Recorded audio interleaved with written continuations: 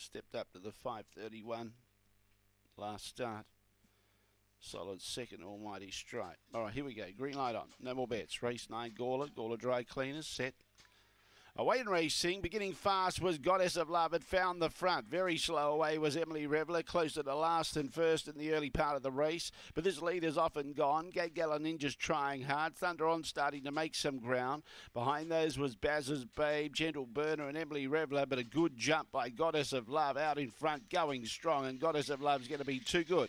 Wins by 3.5 lengths. Second, Thunder On. Third, Gentle Burner just in front of Gawler Ninja, Baz's Babe and the favourite Emily Reveller. Drifting favourite, never got into the race at all because the time was 22:79. Another PB. Track in good order. Goddess of Love has taken nearly a length off of its previous.